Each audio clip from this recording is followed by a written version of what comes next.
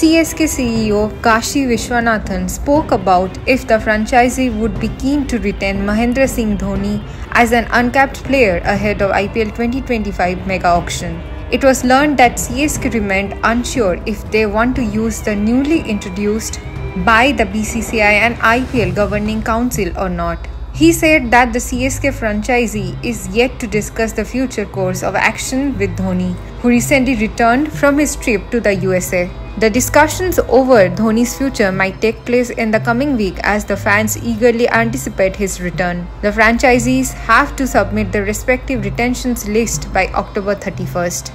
We are not sure at this stage. We might not even use it for MS Dhoni. It's still too early to comment on this because we haven't had discussions with him.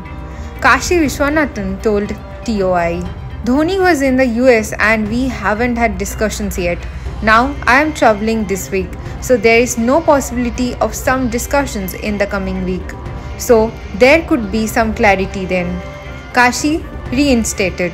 We are hopeful for him playing, but it's a call Dhoni will himself make. The fans were sent into frenzy when it was learned that CSK could potentially retain Dhoni as an uncapped player for IPL 2025.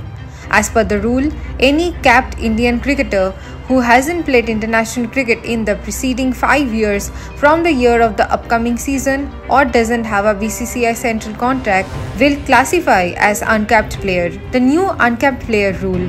A capped Indian player will become uncapped if the player has, in the last 5 calendar years preceding the year in which the relevant season is held, not played in the starting 11 in the international cricket, Test match, ODI, T20 internationals, or does not have a central contact with BCCI. These will be applicable for Indian players only, said IPL in a media release. The Indian Premier League Governing Council has brought back uncapped player rule for the next season, while unveiling the player regulations for the upcoming IPL 2025 on Saturday, October 28.